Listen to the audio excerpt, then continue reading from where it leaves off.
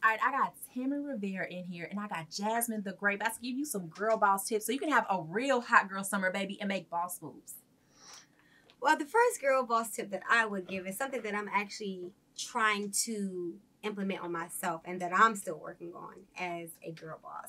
And that is pumping myself up, giving myself confidence, not putting myself down, and telling myself that I can do it, that I am great, and that I am beautiful, and I am all these things. Because I think that is major, because in order to be a successful woman, you have to be confident in what you're walking in. And if you're going to walk in your purpose, you have to know that it's your purpose. So that's my girl boss tip. Better say it, amen. Girl boss tip.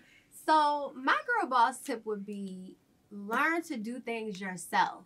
I know when I first started out with my spa, I hired a lot of people to do everything for me. And when I needed to do things on my own, I couldn't. So it's important that learn how to do the maintenance on your website. Learn how to post. Learn how to change your logo color. Like, just learn how to do those things, because when you need it the most, you don't want to rely on nobody but yourself.